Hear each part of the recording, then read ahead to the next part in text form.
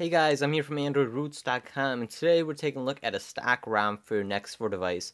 And if you haven't heard it, yesterday Google actually had an event which they released Android version 4.3 for the Nexus 4, Galaxy Nexus, Nexus 7, Nexus 10, and here's a stock ROM for you guys.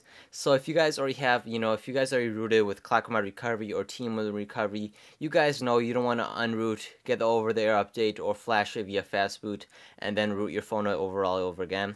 So this is a better option, as you can just flash this ROM, via custom recovery, and you'll be able to have it instantly.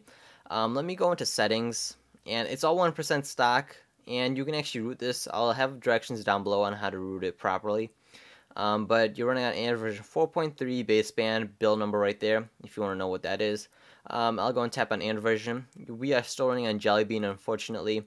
Hopefully we'll be able to get, Key Lime Pie, or at least a preview of Key Lime Pie sometime, within the next couple months, so we know it's coming at least sometime, We really haven't heard any news about it from Google or any other, leak sources or anything like that.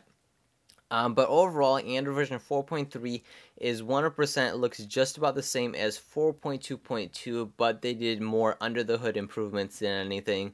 You can have better battery life, better stability, and overall better performance for your Nexus 4 device as it is aging, but I still haven't seen any lagginess. It's still speedy as I remember, and it's even faster than some of the new devices that were released this year. I know, I'm surprised too. Even though TouchWiz is, has better all the hardware and all that, just TouchWiz, the software does bring it down low for the Galaxy S4. Let me do no thanks. One thing that you can actually visually see that's new on the Android version 4.3 is the new camera that you may have seen that I've done with the Galaxy S4 videos. So this is the new option. So let me go and show you that. It's kind of a new look, I guess, for levels, for all the options and all that. But overall, the camera functionality is still there. Everything works on this custom ROM, this custom stock ROM, I guess I should say.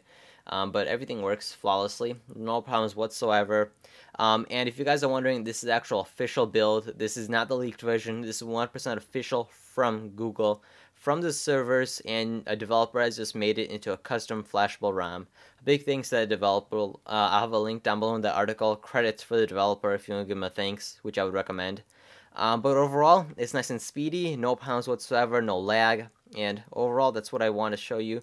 You still have the same wallpapers, so I'll show you the wallpapers as well. So no new wallpapers in this update. I just really want that key lime pie. I am being patient, but that patience is running low.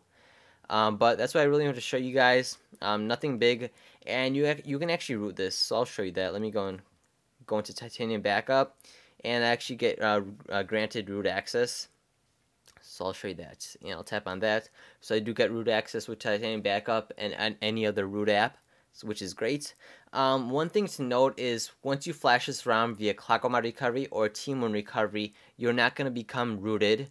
What you need to do is download an SU file specifically for Android version 4.3, flash it via custom recovery, and then you'll be rooted. If you guys are confused on how to do that, in the same article down below, so click on the one article link in the description of the video. That'll bring you to where you can actually download this ROM and all the directions on how to root this stock ROM step by step, which is very simple, so no need to worry about that.